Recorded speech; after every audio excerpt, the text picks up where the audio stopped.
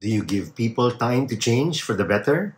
Good morning, everyone. This is a reflection question for today. Holy Spirit, make my heart open to the Word of God. Make my heart open to goodness. Make my heart open to the beauty of God. Every day, amen.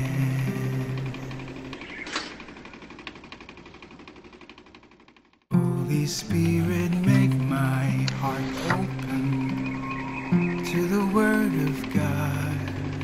Make my heart open to goodness. Make my heart open to the beauty of God. Every day, amen.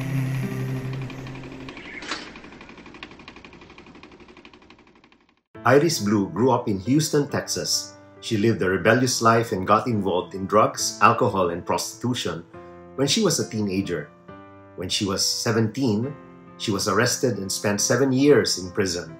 When she got out of prison, she went back to the streets. She was part of the Banditos motorcycle gang, addicted to heroin, and had numerous abortions. As she grew older, she graduated from being a prostitute to being a pimp. Her office was a topless bar in sleazy part of Houston. One of her former clients became a Christian. He was radically transformed and started witnessing to Iris and others who were still in that destructive lifestyle. He visited Iris at the bar and told her she needed Jesus. She cussed him out. He called her up and told her how much God loved her, and Iris hung up on him. One day he called and asked her to meet him outside the bar. That night he told her he couldn't see her anymore because he had made a commitment to God that he wasn't going to hang around with tramps anymore.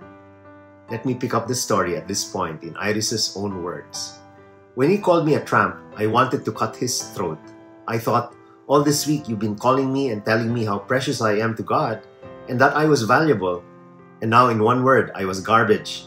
But before I could strike back, he said, "You don't even understand. Jesus can turn you into a lady." When he said the word lady, it was like something that just exploded inside me. And I thought, all I've ever wanted to be was a lady. He said, "You see, it's really like a marriage. It's not just believing. Because if just believing in Jesus would save you, you would have been saved when you first heard about Jesus. But it's a commitment of your life to Him, saying, I give you me. It's not just a one-way street. Jesus gets all of you and you get all of Him. Are you ready?" I said, "I'm ready." He said, "Okay, I'm going to lead you in a prayer, kind of like a wedding." And he said, "Jesus, do you want her?" I didn't hear anything, but he said, "Jesus said, I do." And then he said, "Iris, do you want Jesus?" And I said, "I do." We knelt there on the sidewalk. I could feel the music on my knees. He said, "Pray with me." Then he took my hand and led me in that prayer. It was like God pulled back a curtain on my heart. Out in front of an old bar, I knelt down a tramp, a loser, and a zero. And I stood up a lady, clean, pure, forgiven, innocent, blameless, cherished, brand new. My life was different. Iris Blue trusted Christ that night and since then has lived for the Lord. She lives in Murchison, Texas with her husband Dwayne, and they serve the Lord full time. Her testimony has been put into a book entitled, Iris, Trophy of Grace. Can God still save prostitutes and tax collectors? Absolutely. But Iris thanks God every day that someone loved her enough to be willing to come down to the bar and share God's message of hope and forgiveness with an outcast.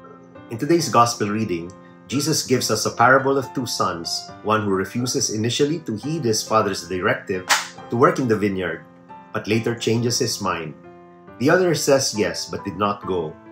We can respond to certain situations in an inappropriate way from hindsight, but time is a great gift. Like the first son, we just need time to come around. For instance, we always have heard of the teaching on forgiveness, but some of us cannot outrightly forgive. We need time to process our hurt and pain. We need to constantly pray for the grace to forgive. Another example, many of us are drawn to impulsive buying. This tendency results in waste of money when we are unable to utilize what we have bought.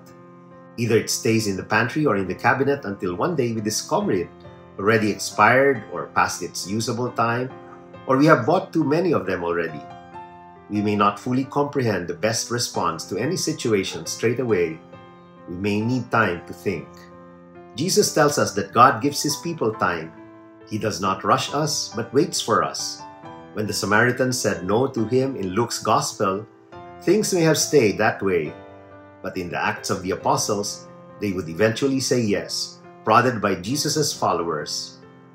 We are called to give each other time, and we need to pray for each other that we are able to utilize the time since we have said yes to God, and to commit ourselves fully in faith that our God will make things right in time. Let us pray. In the name of the Father, and of the Son, and of the Holy Spirit. Amen. Heavenly Father, help me not to judge people outrightly, but help me to accompany them in prayer and in action. For I know that as you change them, you will also change me for the better. This I pray in Jesus' holy and mighty name. Amen. In the name of the Father, and of the Son, and of the Holy Spirit. Amen. God bless your families, brothers and sisters. God bless our Catholic faith and couples for Christ.